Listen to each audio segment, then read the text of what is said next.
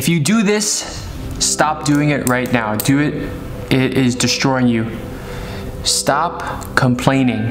Stop being negative. Any sort of complaining or negativity that is uttered out of your mouth is weakness and a weak mind. Stop complaining. Stop being negative. If there's something bothering you in your life or something that's not going well, try to fix it. Try to do something about it, and remove yourself from that situation, or just stop talking about it. Stop letting it consume you.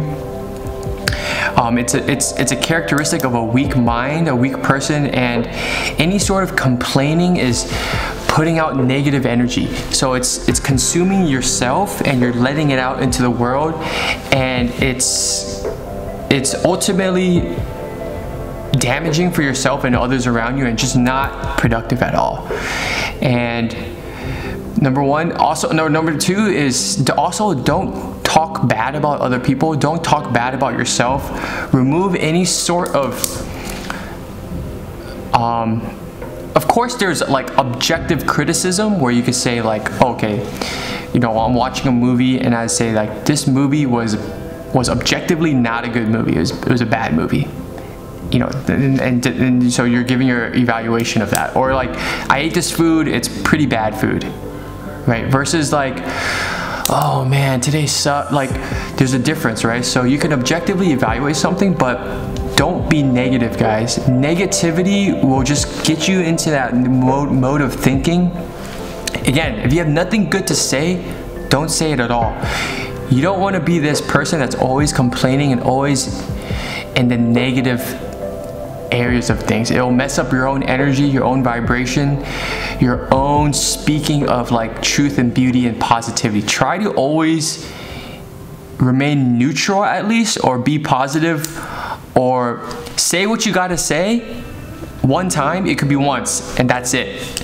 So if you have to, so if someone's asking you about something, or you have to say something, speak your mind, speak it true, and that's it. So for example, hey man, like this weather is, you know, if it's foggy day, man, it's so foggy, like it's just awful, man, I'm just feeling terrible.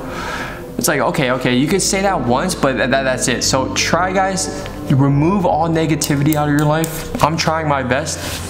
I felt that as I've done this, it's helped me just be more seeing the positive things in life, because of course there's going to be negatives and positives, but if you always see the positives and take the positives, you'll start to attract, you'll be attracted to more things that are uplifting, and uplifting things will appeal to you more. And yeah, that's for sure one thing to take out. Stop complaining. If you can't change it, if you can't do anything about it, then there's no point in, like, then why even do it, right? It can only bring you more down and bring the other people down around you. And so just cut it out and stop doing it. And of course, this is just my recommendation, guys. If you want to keep doing it, you know, by all means, but I think it's going to be correlated with negativity. Complaining is correlated with like a negative mindset, which is correlated with all these types of like things such as like, you know, depression, hopelessness, anxiety, a feeling like you're not in control of things, being less optimistic, you know, just a lot of things that won't make you, that are not good for you, beneficial to your life, make you feel like crap, and ultimately hurtful, like not even helpful for your friends or your family or even people around you. Okay guys, so that's the message. Sorry, it was a huge mouthful, but if you're negative, if you're complaining at all, just stop doing it, right? And also imagine this. Imagine the people in your life, right? Your friends or your family or others, even strangers that you meet. When you meet people that complain a lot or that are negative all the time, do you like being around those people? Do those people inspire you, or do you want to include it? No, you don't. So if you're doing that, imagine how you're making other people feel too. They won't want to include you in your life. When you're looking for like people who you want to be friends with, or even like romantic partners, you're looking for people who are positive, inspiring, like fun to be around.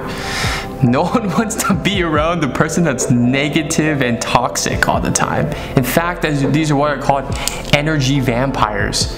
It's draining to be with these people. And so if you're any way in any ounce of that, try to eliminate it. Again, make one evaluation. Okay, this is it. It's not, it's not helpful, and then either try to change it or drop it. That's it. That's it, guys. So I'm trying to do it myself. I'm trying to be more loving, more positive, or else just let it brush off.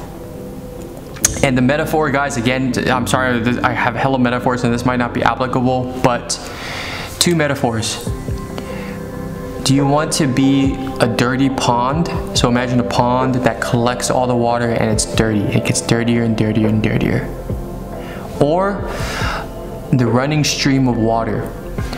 When you see our spring water, it's clear, it's running, it's flowing.